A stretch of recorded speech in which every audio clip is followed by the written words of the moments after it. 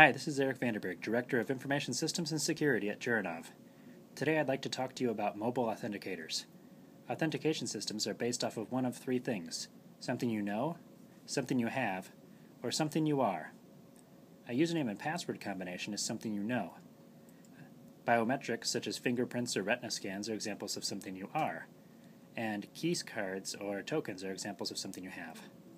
Token systems use a mathematical algorithm to compute a number several times a minute.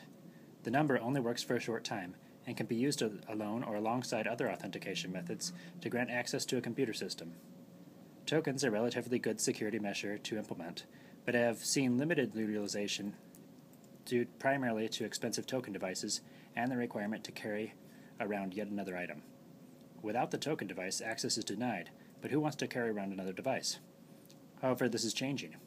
Since most people carry a cell phone around already, some token-based authenticators run as an app on a cell phone, both reducing the cost to procure the system and the requirement for another device to be carried by individuals.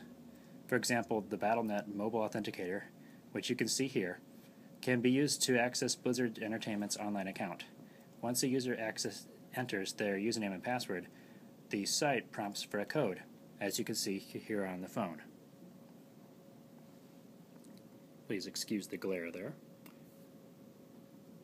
The green bar at the bottom shows how long the code will be valid, and the token software will generate a new code once that one expires. As you can see right there. Similar systems can be deployed in your enterprise to better protect your data, systems, and reputation. This and many other tips provided by Jurinov, an e-discovery and e-security company.